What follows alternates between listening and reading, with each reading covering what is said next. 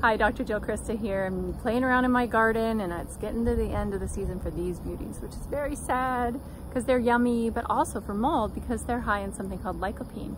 That's the red pigment in fruits and vegetables.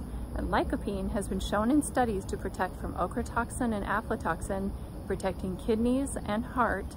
And a really fun extra finding was it can actually preserve trace element levels in ochratoxin exposed people. There was a rat study, but we have to translate that because we need all the help we can get.